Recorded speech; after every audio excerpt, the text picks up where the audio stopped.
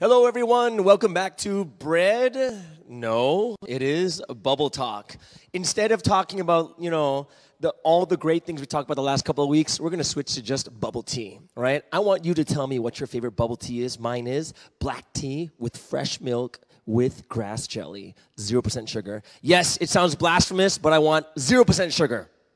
Just kidding. Okay, either way, welcome to Bubble Talk here in Southeast Asia. I'm here in Singapore right now, and today, of course, all of you have been waiting for this week's topic of gaining from pain. Why do I suffer, and how do I overcome this suffering? Now, interestingly, a lot of people talk about this. Like you go on the internet talking about, gaining from pain, and they always talk about like working out. It's like, your muscles can't grow unless you hurt yourself, right? And you have all these people telling you that it's so good to go through suffering. Okay, now I'm not going to tell you that today.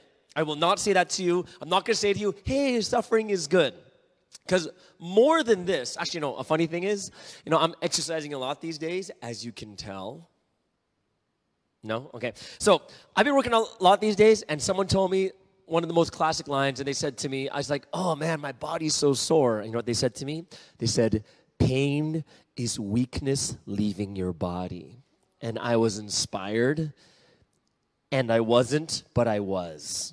Right? So working out, we talk about this pain and like, if you don't have the pain, you don't gain much, right?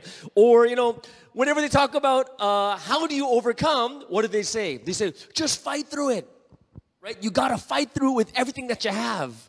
And when we think about this, actually, the suffering that we go through in life is actually a lot different than like working out.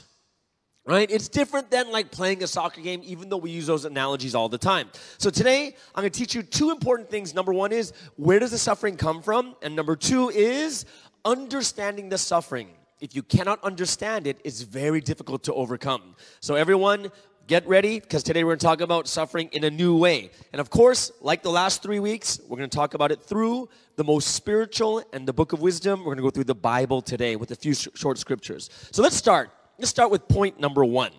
Where does suffering come from? Okay? You gotta think about this. Where does suffering come from? So when we think about suffering, would you think about suffering in your life like you broke your arm? Or you broke your leg? Or you're going through like torture? And in most cases, no one goes through that type of experience. Like no one goes through that prolonged experience of like breaking your arm in 5 places and then the bones like you get crushed and crumble and you can't move it and there's pain all the time. Like no one goes through that. Right? Not many people go through that. The type of suffering that we go through is what type of suffering? Let me give you an experience that I had in high school. Okay? So during high school, I was the student union president. Okay? So, I had, I was kind of cool, right, back then. But what happened was, school's about to end, and of course you have the announcements on the PA system. And school's about to end, and then the announcement comes up, and it says, Sky, please come to the principal's office. So, once everyone in my classroom heard that, what do you think the reaction of the students were? They're like, ooh, ooh. I'm thinking like, what the heck just happened? So now I am slowly walking towards the principal's office. And what is happening? Suffering. Right? Just complete suffering of like, what did I do? What did I do? And I'm thinking about all the bad things I've done at school, just getting ready to confess it. Right? Principal, I did this, I did this, I did this. And I sit there and like, I get to the principal's office and they're like, oh, please wait at this seat. And I see the principal in there. And he looks at me very strange. Like he looks at me and goes, and I'm like, oh no. And I'm sitting down just kind of waiting like, I actually, I'm going to be honest, I actually started praying. I'm like, God, what did I do? Please God, don't let me. And then the principal comes out. And the principal knows me because I'm the student union president, right? And the principal comes out and says, hey, what you doing here? I'm like, you called me to the office. And he says, oh, wrong person. My mistake. And I was like, oh my gosh. And I was so relieved. But the one thing you realize from that moment is what? Where does the suffering actually come from? And we're going to take a look at a scripture too that's going to teach us about this even better. It's in the book of Proverbs chapter 4 verse 23. Right? And the Proverbs chapter 4 verse 23 says what? It says, guard your heart because it is the wellspring of life. You see, why is your heart so, but why do you have to guard it? Your heart can give you a good life. It can give you that happiness and that joy, but why do you need to guard it? Because negative and thoughts you don't really want can come into your heart, into your brain, into your mind and your thoughts.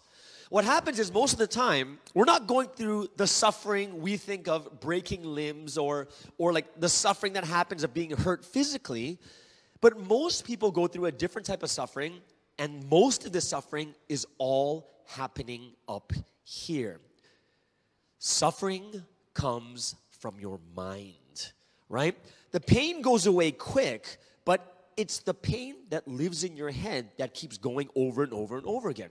How many people have had this experience before? You have a friend that says something to you, but in your mind, you think they meant something to like diss you, to disrespect you, right? And in your mind, you're like, no way, did they really mean this? And then all day, and even when you're about to sleep, you're thinking about it all the time. You're like, I can't believe they said that to me. I can't believe that. How can they? They're friends with me. And then they think like this. And then you're like, the next day, you're ready to fight them. You're like, oh yeah, you know what? I'm going to tell them off, right? Because how dare they say this, right? And then when you meet them, they're like, no, I didn't mean that at all. No, I'm just talking about this. And you're like, really? She's like, yeah, no, there was nothing. No, I didn't mean anything behind it. Why would you think that? You're my friend. And what happens? All day and all night, you've been suffering in your mind. Why? Because of your own thoughts, because of your own heart, because of your own mind. You see, a lot of this suffering is actually, you're able to escape it. Why? Because most of it is all up here. If suffering is from your head, then the first point I want to give to you this is you have to fix your head first, right? You have to fix your head, but that is another lecture in itself. But we'll talk a little bit about this at the end of what we can do. Now, the second thing I want to talk to you today is about knowing what you suffer, right? Knowing, like, you have to know what you're suffering from. So I was like, what does it mean? Do I have to know what I'm suffering from? So I'm going to tell you this is, not all suffering is good, right? And you shouldn't be suffering all the time, right? So the thing is, I don't want you guys to think when you hear all these motivational talks telling you suffering is good, and the answer is not all suffering is good. But the harder part is, how do I discern between which one's good and which one's bad? So I'm going to teach you today, and first we're going to look at an interesting Bible verse, okay? It's in 1 Peter chapter 2, verse 20. And in 1 Peter chapter 2, verse 20, it says, how is it to your credit if you receive a beating for doing wrong and endure it? But if you suffer for doing good and you endure it, this is commendable before God. So what are we learning from this is, even the Bible's telling us is, yeah, there is a difference of suffering for different things. Some things are not commendable. Some things are not they're not beneficial to you. So what I'm going to do is I'm going to split these up into two parts, okay? There are two types of suffering in life. The first is what you call necessary suffering. And the second thing is unnecessary suffering. Okay, so what's the difference between the two, and how can I differentiate between the two? So first, let's take a look at necessary suffering. Now, necessary suffering has to do with growth. It's something necessary in life. For instance, you have to learn how to walk. It's a necessary part of life. You have to learn to walk. And what's going to happen is when you walk for the first time, your legs aren't strong enough, you fall over. You get up, you fall over. You get up, you fall over. And you're going through this suffering for growth. It's something that is necessary in your life. When you're learning how to talk, you're going to suffer because you can't communicate. You cry. What do you say? And you're not sure what's going on, right? You suffer when you go to school. It's necessary to learn things in life. It is absolutely necessary. And that's why one thing you have to understand here is, there are absolutely necessary things in life. And if you look at human beings in whole, from the moment we're born, we're kind of born with a blank slate. If you think about that, right? We're born with nothing in our minds. How do I know? Because nothing comes out of your mouth. You're not thinking anything. You're just looking around like, what is going on?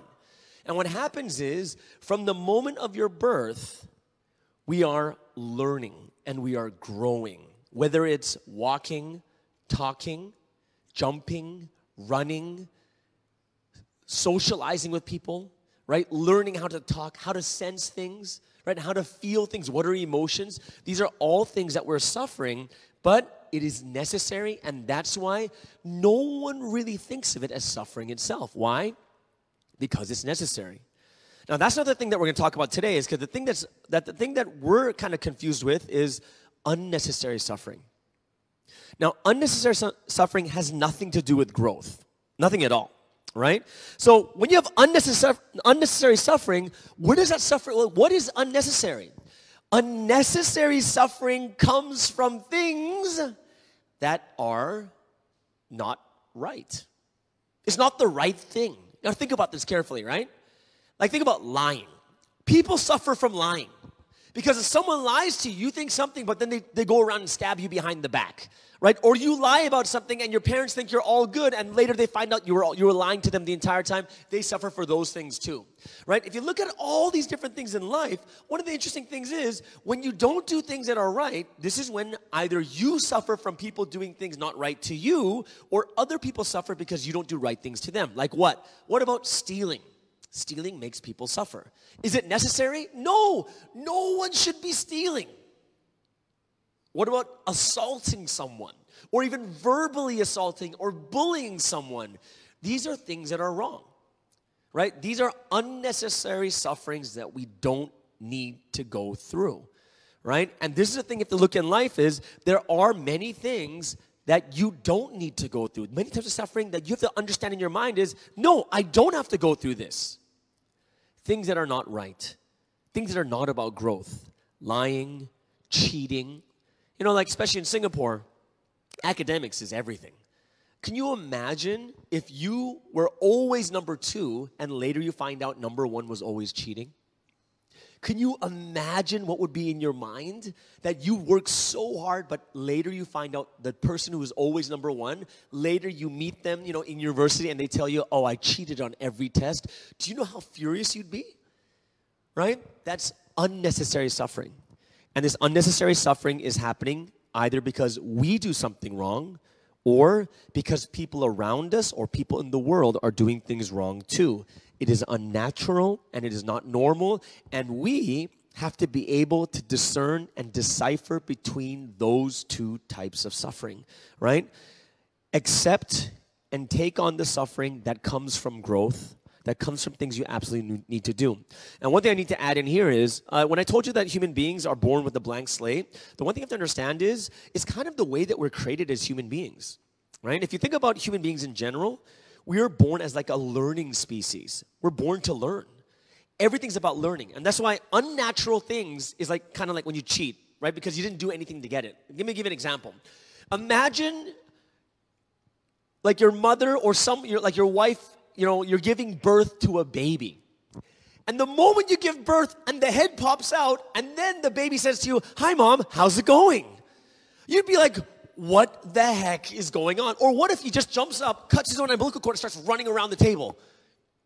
After being born, you'd be like, what the heck is going on? You look at that as so unnatural, right? We look at the sufferings and we know just deeply inside that this is a normal type of suffering. Why?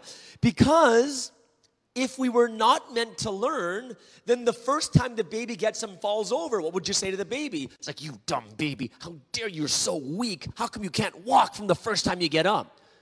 We don't say that, but instead, we encourage them, we pick them up, we encourage them, we pick them up, we encourage them, we pick them up. Why? We already understand deep in our hearts that we are beings that were created to learn constantly. The problem we have is when we learn the wrong things or we succumb to our desires to get things done in a fast way. And I would, you'd call that like the fast food mentality. Right? McDonald's, you get it in 5 minutes, but when your mom cooks, it takes like 2-3 hours. And actually, it might even take more if you count the time. Well, my mom grows everything in the yard, so then if I count that time, it's like it takes months to cook because she grows it herself. Right? But you go to the supermarket, it takes time. You come back, you cut it up, you cook it. It takes time. Slow food is much healthier than fast food. Right? In your mindset, in your mentality, your minds, you also have to think to yourself too, it's not about getting things quicker, it's about getting things done right and properly. And this is when we become actually more successful in dealing with our sufferings also. Now, let's move on to number 3. Okay, number 3 is my third point for the day, and it's going to be, the title is Purpose and Meaning in Suffering. Okay, purpose and meaning in suffering. What does that mean? Let's first take a look at this Bible verse in the book of Psalms. It's chapter 119, verse 50. It's very interesting. It says, "My comfort in my suffering is this: your promise preserves my life." Okay, think about this. Okay, the comfort, someone's receiving comfort in their suffering, right? Comfort in my suffering, but what's it come from? It comes from a promise. It comes from something that is better in the future, right? The purpose becomes a very, very important part of our lives. We have to understand this really well. The purpose, if there is suffering with purpose, it becomes worth it. But the interesting thing is, if you suffer for no reason, you become bitter. It's really interesting, right? You got to think about, all the things in your life. People who exercise, why do they exercise? Because they want to be healthier, because they want to have a nicer shaped body, right? People who, go through the pain of childbirth, they go through it because a living child, you're going to give birth to your own children, right? And that's why you see these mothers on TV, they have these like, the National Geographics or Discovery Channel. They show you how birth happens. The mother is screaming. She's like, tears are coming out of her eyes. She's crushing her husband's hand during the time of childbirth, and the husband's like, right? And then it's like the most painful thing, right? It's so painful, but then the moment the baby comes out, she holds it and she starts crying in joy. Like, you think to yourself, like, how does that make any sense? Why? The comfort in my suffering is this: your promise preserves my life. There is something in the future, there's a goal, there's a purpose that is much bigger and better, that all the suffering becomes worth it when you reach that goal, when you reach that purpose. It gives it meaning, right? You have to realize this a lot on our heads too, right? Because why do we go to school? Honestly, we go to school, we go to learn, but yet more than the learning, all of us go to school because you want to be able to allow your parents to boast about you. No, I'm just kidding, right? All right, so the reason why you go to school and the reason why you do it well is because honestly, you want a degree, and that degree leads to a better job, right? Which leads to a better life with having more money physically in this world, right? So the thing to think about this is like, okay, that makes sense. But imagine going to school for 4 years, becoming a doctor for 7 years, and you don't get a job and you don't get a degree. What would you think? What would you honestly think at the end of it? Like, oh, by the way, the program changed. You need to go through another program. You're like, what? Yeah, the last 7 years, we don't count them anymore. How would you feel?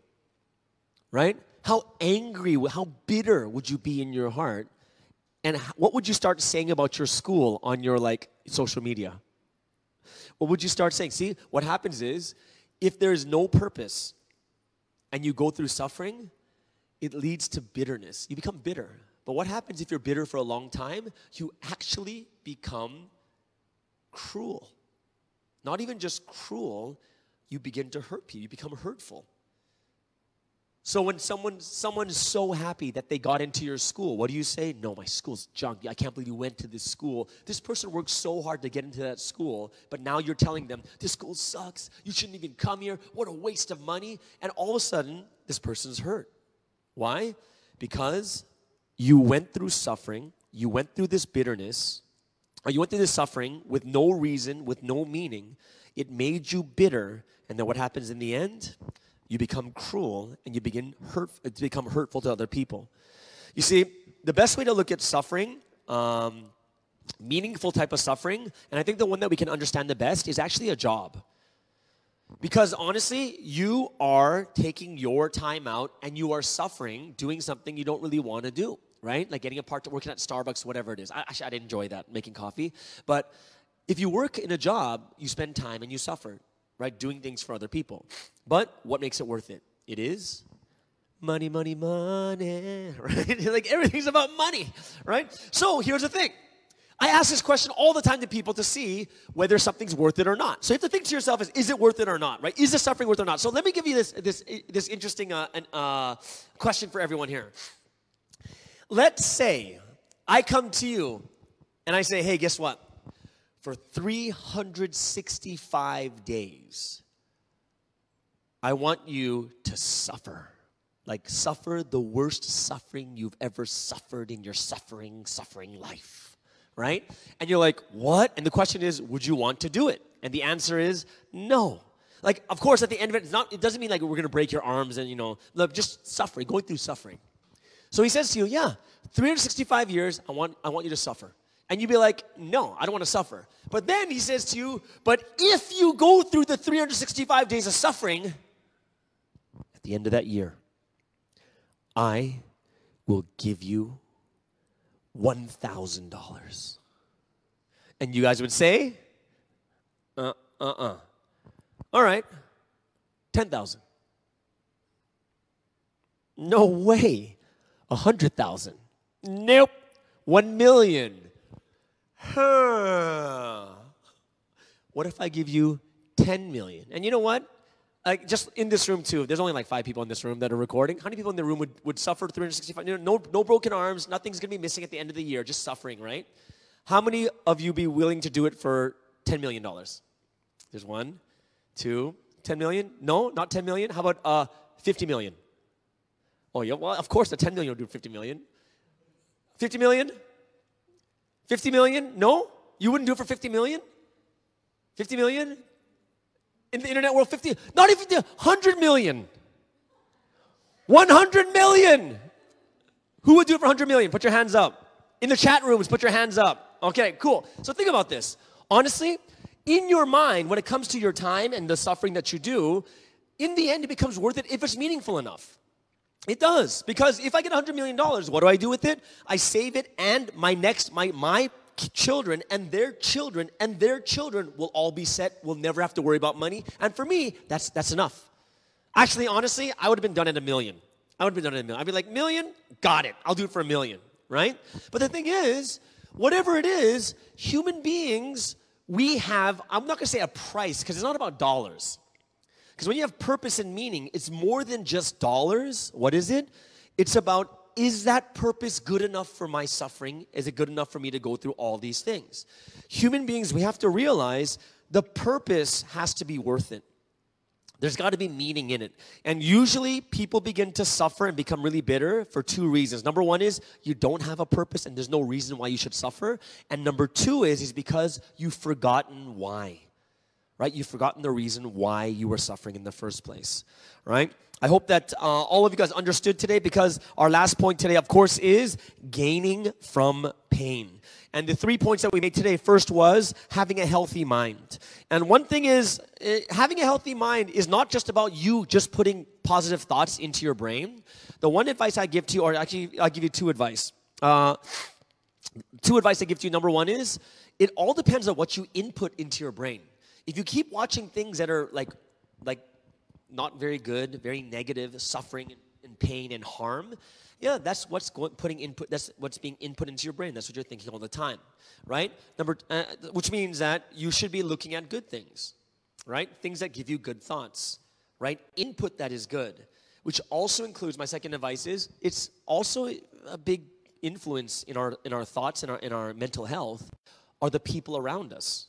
Right? Do you have good, positive, impactful people around us?